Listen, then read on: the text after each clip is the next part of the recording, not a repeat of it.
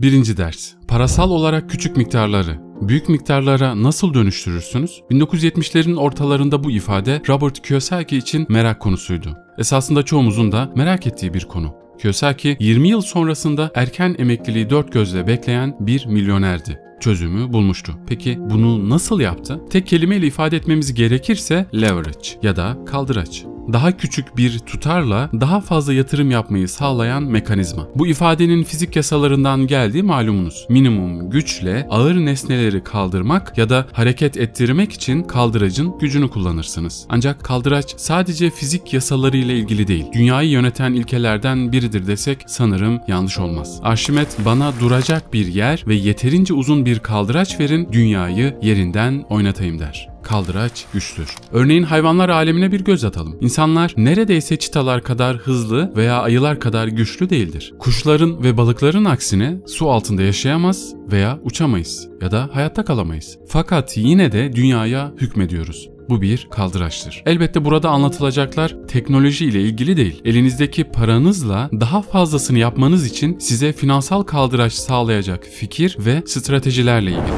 Finansal özgürlük oranları. Bir işçinin kullandığı araçlar kötüyse ortaya çıkardığı ürünler de muhtemelen kötü olacaktır. Ve buradan hareketle zihnimizde var olan kavramlar beynin araçlarıdır. Onları doğru kullandığınızda gözlerin göremediği şeyleri görmelerine yardımcı olurlar. Zengin olma hedefini gerçekleştirmek için pozitif borcu, varlıkları ve gelir kavramlarını anlamak başarılı bir emekliliğe giden ilk adımdır. Borçlarınızın varlıklarınıza oranı zaman içinde finansal sağlığınızı izlemenize yardımcı olur.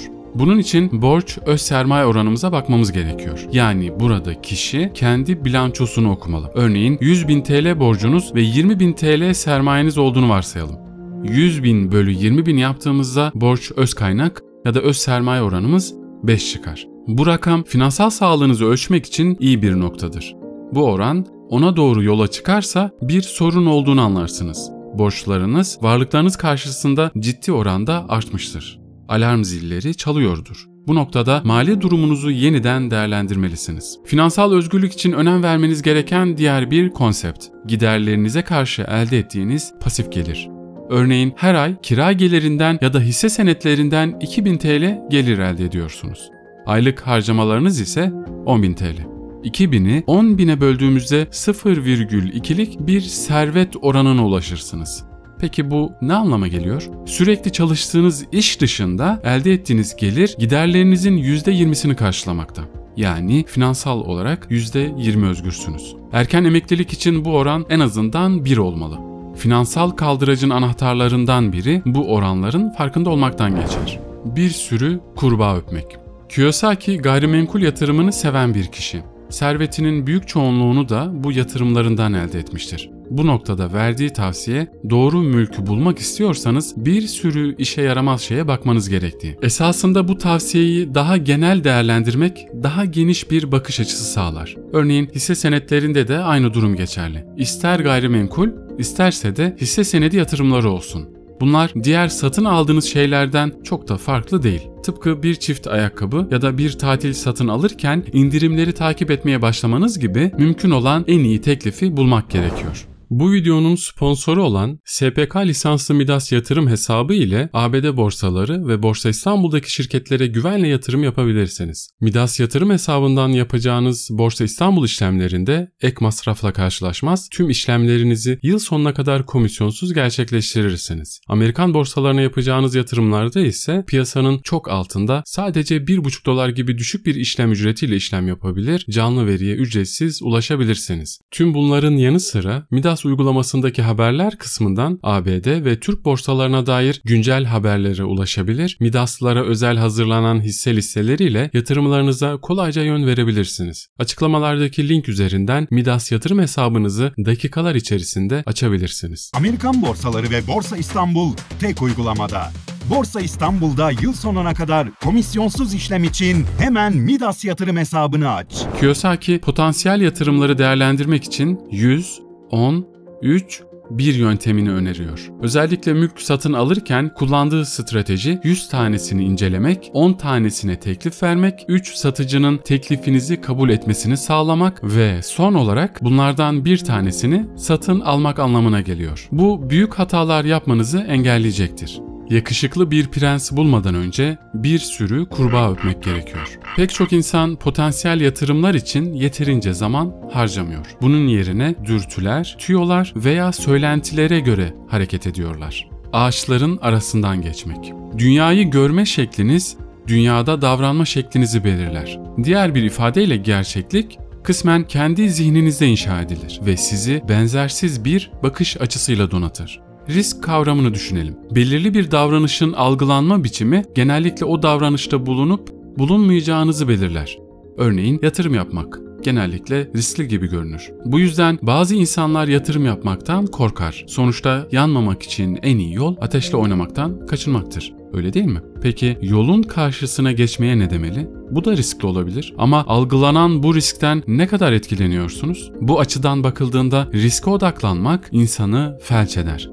Şehrin sokaklarında dolaşmak imkansız hale gelirdi. O halde tek başına riske odaklanmak pek akıllıca bir yaklaşım değil. Bir bisiklet yarışçısı ağaçlı bir parkurda ağaçlara odaklanırsa arasından geçmesinin mümkün olmayacağını ve büyük ihtimalle düşeceğini ifade eder. Hakikaten öyle. Örneğin iki arabanın arasından geçerken yandaki araçlara odaklanırsanız çarpışma kaçınılmaz olur. Yani engellere takılıp kalmamalı. Risk ödül oranı ise riski doğru bir noktada konumlandırmanıza yardımcı olur. 10 girişimden 9'u iflas ediyor. Ancak insanlar yine de yeni iş yerleri açmaya devam ediyorlar. Her girişimcinin risk için farklı bir bakış açısı var. Takdir edersiniz ki hayattaki her çabamız başarı ile sonuçlanmaz. Burada genel başarı dengesine bakmak önem arz eder. Kısaca ifade etmek gerekirse, eğer 10. işimizin getirisi yeterince büyükse 9'unun başarısız olmasının pek de bir önemi yok.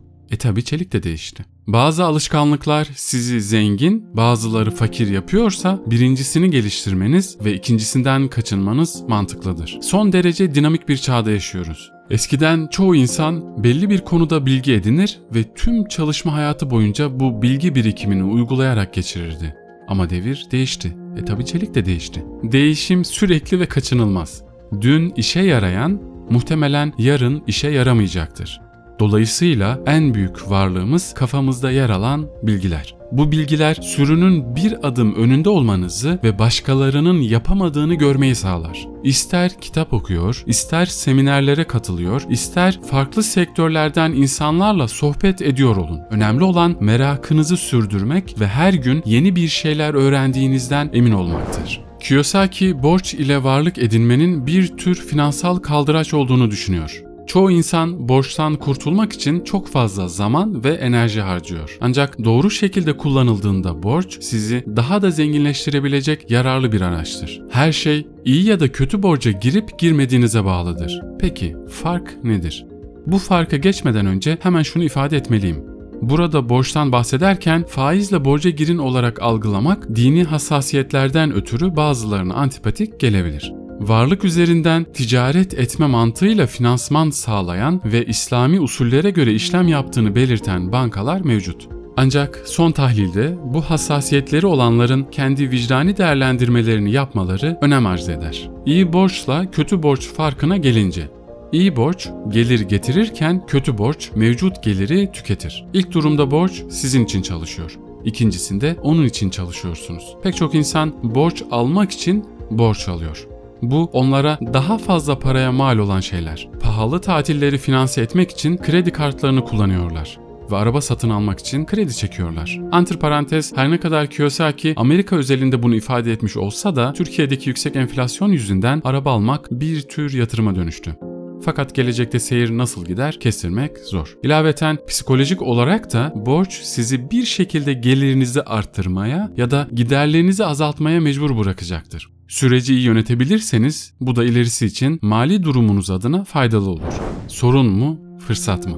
Sorunlar her zaman var olmuştur ve olmaya devam edecektir. Mesele sizin bu sorunları algılama biçiminiz ve çözüm bulma kabiliyetiniz. Kişilerin yoksul kalmasının ve sağlamcı olmasının nedeni kaygılar ve kuşkuculuk. Gerçek dünya sizin zengin olmanızı beklemez. Astronomik kazançlar algılanan sorunların piyasa algısı olarak zirve yaptığı zamanlarda mümkün oluyor. Planlı risk alarak kötü zamanlarda aksiyona geçenler maddi bağımsızlıklarına şüphesiz daha hızlı ulaşacaktır.